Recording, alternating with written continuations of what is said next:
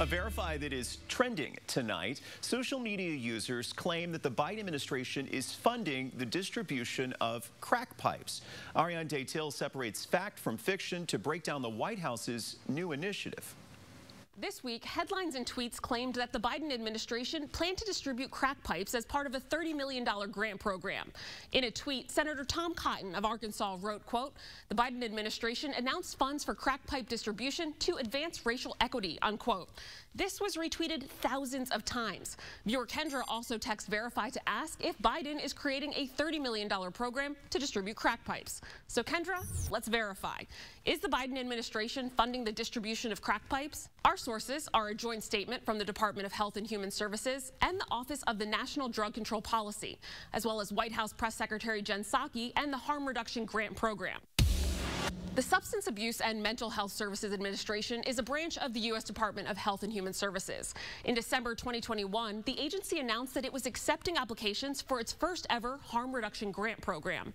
The agency said it expects to issue $30 million in grant awards. According to SAMHSA, funding for the harm reduction grant program is authorized by the Biden administration's American Rescue Plan. In a 75-page document outlining information about the grant program, Verify found that funds from the program may be used to purchase, quote, equipment and supplies to enhance harm reduction efforts, including, quote, safe smoking kits and supplies, unquote. According to HHS, harm reduction strategies, quote, minimize negative consequences of drug use, unquote.